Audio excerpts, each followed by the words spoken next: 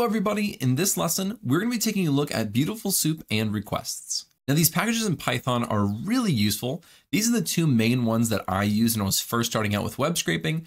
It can get a lot of what you want done in order to get that information out. Now, of course, there are other packages that you can use that may be a little bit more advanced. But again, this is just the beginner series. In a future series, we'll look at other packages as well that have some more advanced functionality. So what we're going to be doing is we're going to import these packages, and then we're going to get all of the HTML from our website and make sure that it's in a usable state. And then in the next lesson, we're going to kind of query around in the HTML, kind of pick and choose exactly what we want. We'll look at things like tags, variable strings, classes, attributes, and more. So let's get started by importing our packages. What we're going to say is from BS4, this is the module that we're taking it from. We're going to say import, and then we'll do BeautifulSoup. Then we're going to come down and we're going to say import requests. Now let's go ahead and run this. I'm going to hit Shift Enter. And it works well for me. Now, if this does not work for you, you may potentially need to actually install BS4. So you may have to go to your terminal window and say pip install BS4. I'll just let you Google how to do that if you need to do that because it's pretty easy. But if you're using Jupyter Notebooks through Anaconda, like how we set it up at the beginning of this Python series, then you should be totally fine. It should be there for you. The next thing that we need to do is specify where we're taking this HTML from. So what we need to actually do is come right over here to our web page, and we need to get the URL.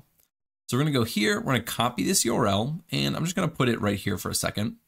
And what we're going to do is we're going to be using this URL quite a bit. So we just want to assign it to a variable. So we'll just say URL is equal to, and then we'll put it right in here. Now we can get rid of that. So now this is our URL going forward. This is where we're going to be pulling data from. Let's go ahead and run this. Now we're going to use requests, and what we're going to do is we're going to say requests.get, and then we're going to put in URL. Now this get function is going to use the request library. It's going to send a get request to that URL, and it's going to return a response object. Let's go ahead and run this. As you can see here, I got a response of 200. If you got something like a 204 or a 400 or 401 or 404, all of these things are potentially bad. Something like a 204 would mean there was no content in the actual web page. 400 means a bad request. So it was invalid, the server couldn't process it, and you don't get any response. If you got a 404, that might be one that you're familiar with. That's an error that means the server cannot be found. The next thing that we're going to do is take the HTML. Now, if you remember, if we come right back here and we inspect this, we have all of this HTML right here. Now on this web page specifically, right now, it's completely static. It's not a bunch of moving stuff or anything like that. But usually when you're looking at HTML, if you're looking at something like Amazon, and those web pages can update, but when you actually pull that into Python, you're basically getting a snapshot of the HTML at that time. So what we're going to do is bring in all of this HTML, which is our snapshot of our website, and then we can take a look at it. So we're going to come right down here, and now we're going to say BeautifulSoup. So now we'll use the BeautifulSoup package or library. So when you say BeautifulSoup, and we're going to do an open parentheses. We're going to do two things. There's two parameters that we need to put in here. First, we need to put in this get request. We actually need to name this, and we'll call this page. We'll say page is equal to, and let's run this. And now we're going to put that page in here. And what we're going to say is .text. So the page is what's sending that request. And then the .text is what's retrieving the actual raw HTML that we're going to be using. Then we're going to put a comma here.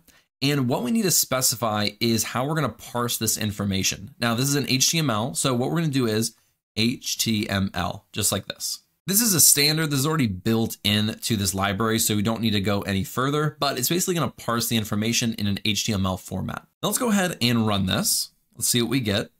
And as you can see, we have a lot of information. And as we scroll down, I'll try to point out some things that we've already looked at in previous lessons. Something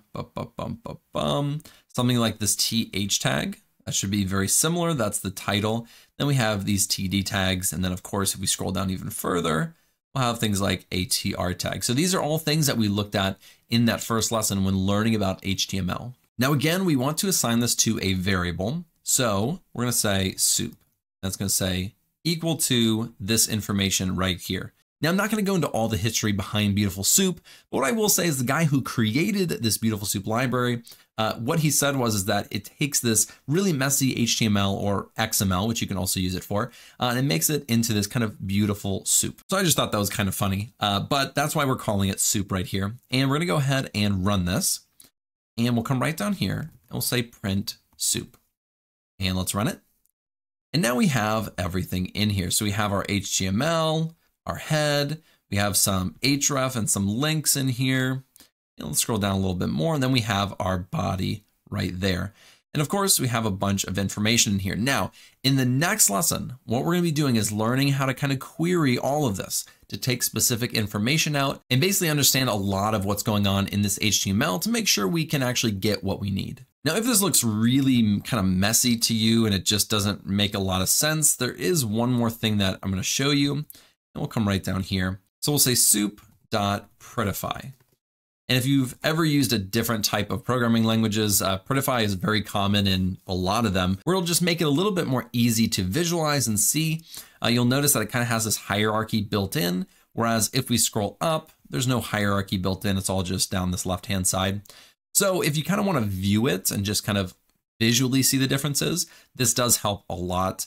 But it doesn't actually help a lot when you're, querying it or using, find and find all, which is what we're going to look at in the next lesson. So that is our lesson on Beautiful Soup and Requests. In the next two lessons, we're going to be looking at find and find all, as well as really diving into things like variable strings and tags and classes and all those things. And then in the last lesson, we're going to do kind of this mini project where we try to get all the data from this web page that we've been using from that table and put it into a pandas data frame. So thank you guys so much for watching. I really appreciate it. If you like this video, be sure to like and subscribe below, and I will see you in the next lesson.